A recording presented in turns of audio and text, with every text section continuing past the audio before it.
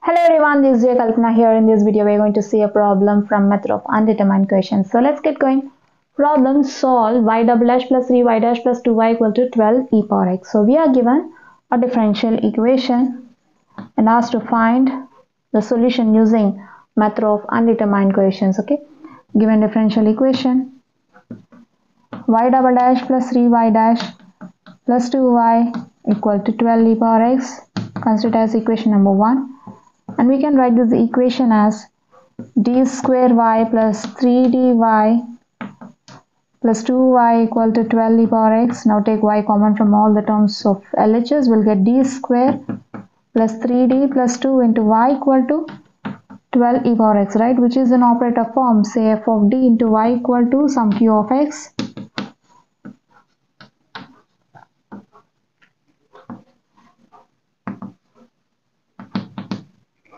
Where f of d equal to d square plus 3d plus 2 and q of x equal to 12 e power x. We'll find the general solution to this equation using y equal to yc plus yp. We'll find yc using auxiliary equation and we'll find yp by a trial method.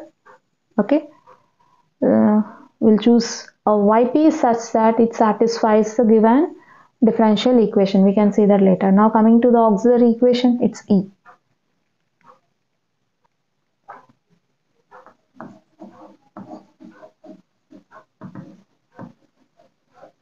The auxiliary equation is f of m equal to 0, where f of m equal to, we have f of d square plus 3d plus 2, right? Let's replace this differential operator d by m so that we'll get f of m equal to m square plus 3m plus 2.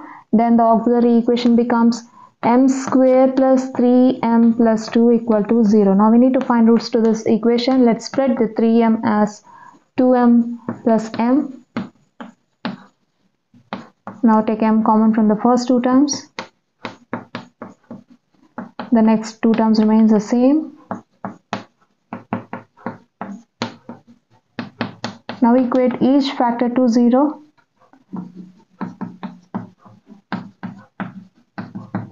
From m plus 2 equal to 0, we'll get m equal to minus 2. From m plus 1 equal to 0, we'll get m equal to minus 1. Right? Then the roots are m equal to minus 2 minus 1. Therefore, yc equal to c1 e power minus 2x plus c2 e power minus x. See, the roots are real and distinct.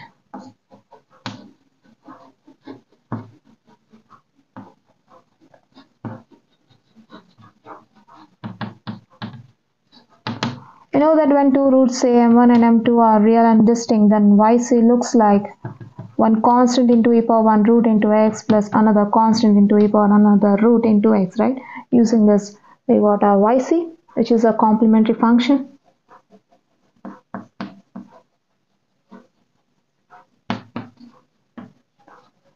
Now we'll find yp.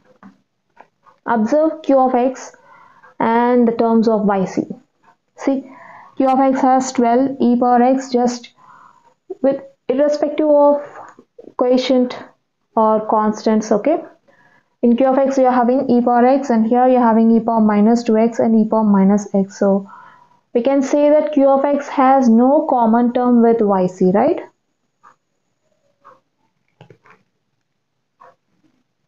Therefore, q of x has no common term with yc. Therefore, yp must contain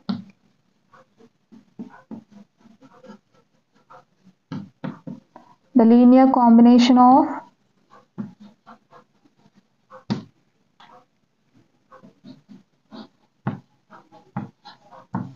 q of x and all its linearly independent derivatives.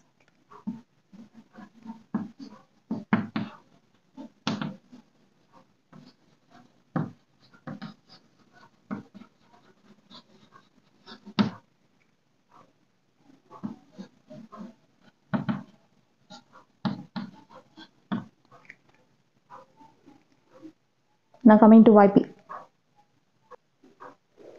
Now let's see our rough work. We have Q of x equal to 12 e power x, and as I said you, YP should contain Q of x and all its linearly independent derivatives, right?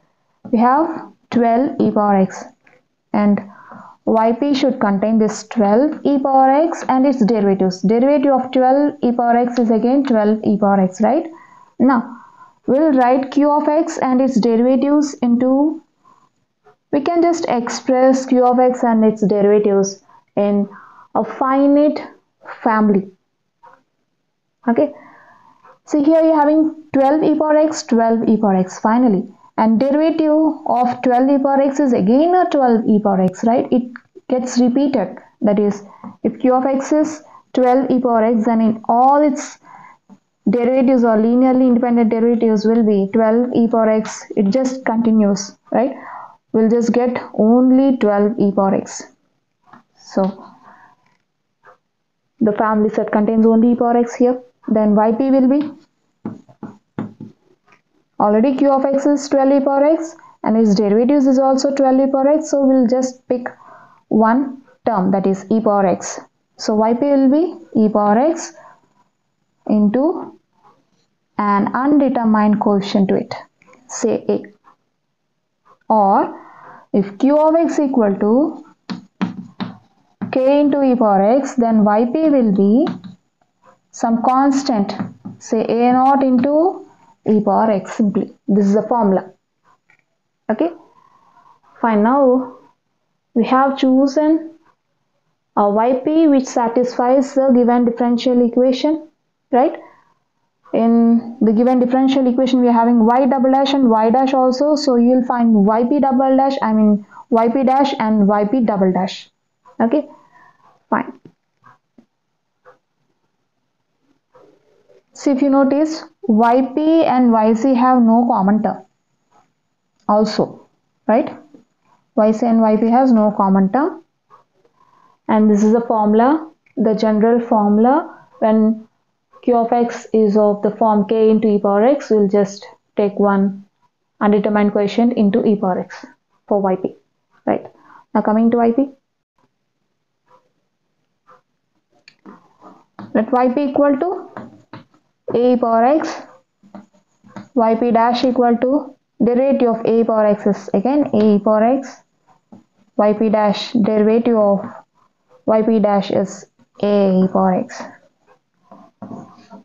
We have choose YP such that it satisfies the given differential equation, so we can write the given differential equation as YP double dash plus 3 YP dash plus 2 YP equal to 12 e power x, right? Now substitute the value of YP dash, okay, YP double dash, YP dash and YP here. A e power x plus 3 into a power x plus 2 into a power x equal to 12 e power x, which gives us a power x plus 3a power x plus 2a power x equal to 12 e power x, which gives us a power x plus 3a power x plus 2a power x is 1 plus 3 plus 2, 6. A e power x equal to 12 e power x. So we can just find a. From this we'll get 6a equal to 12, then a equal to 12 by 6, which gives us 2. Therefore a equal to 2. Then YP becomes, since YP equal to a e power x, now put the value of a, since a equal to 2, so YP becomes 2 e power x. Therefore YP equal to 2 e power x. Okay, you can also verify the answer using YP equal to 1 by f of d into q of x.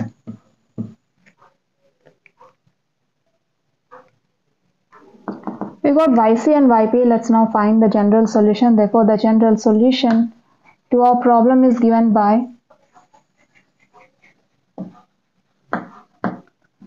y equal to yc plus yp, then y equal to yc c1 e power minus 2x plus c2 e power minus x, and yp is 2 e power x, which is the required solution. Therefore, y equal to c1 e power minus 2x plus c2 e power minus x plus 2 e power x is the required solution.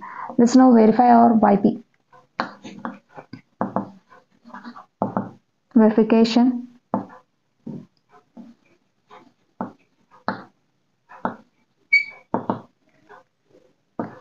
Yp equal to 1 by f of d into q of x, where f of d is d square plus 3d plus 2 into q of x is 12 e power x. We can just write it as 12 into 1 by d square plus 3d plus 2 into e power x.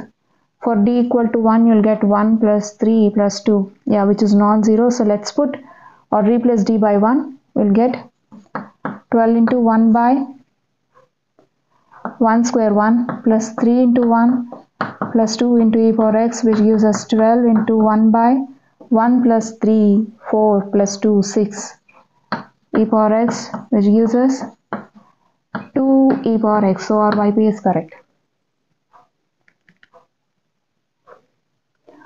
Well, we have seen a problem from method of undetermined coefficients in this video. I hope you'll understand. We'll see you in the next video. Until then, bye bye.